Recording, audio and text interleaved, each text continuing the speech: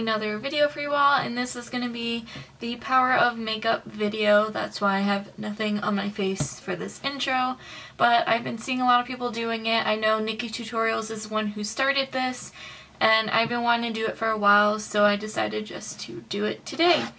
So yeah, let's just get started. Yeah.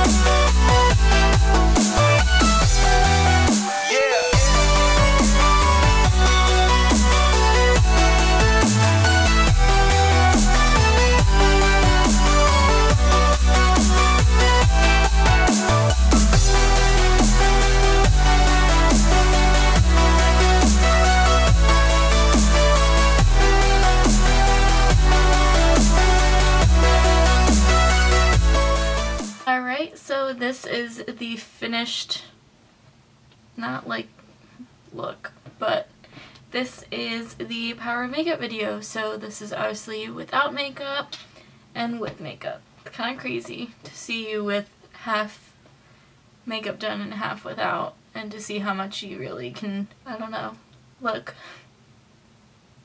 It's so weird. I hope this video came out okay.